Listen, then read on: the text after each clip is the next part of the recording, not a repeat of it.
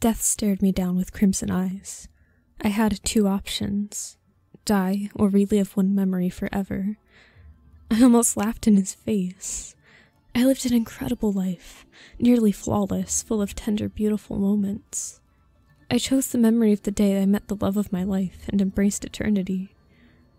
Me and him by the sunset lake, a passionate kiss between a starlit sky. "I love you," said twice, softly. My heart fluttered just like it did so many years ago. Once more, the sunset lake, the kiss, the stars. "I love you." Sweet perfection. Once more, the lake, a kiss, stars. "I love you." Wait. Something was different this time. There was something in the shadows of his voice. Doubt? Did he really mean it? Did I?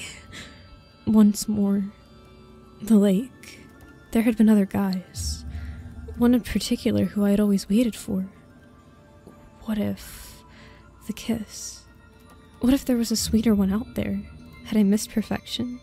It became harder to see the stars. They were probably shining brighter somewhere else. Once more. His lips were chapped. I was covered in zits. It was freezing out. I could barely hear myself over the screaming kids on the other side of the lake. I missed the kiss this time. Part of me was glad I did. Once more. What else had I fabricated? What other memories were forged from lies? Maybe we shouldn't have kissed at all. Once more. Were our kids happy? Did I do enough for them? Once more. Did Theodore really love me? Did he always have doubts like I did? Once more.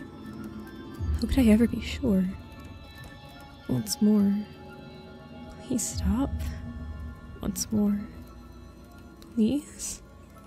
Once more. No more. Once more. Once more. Once more.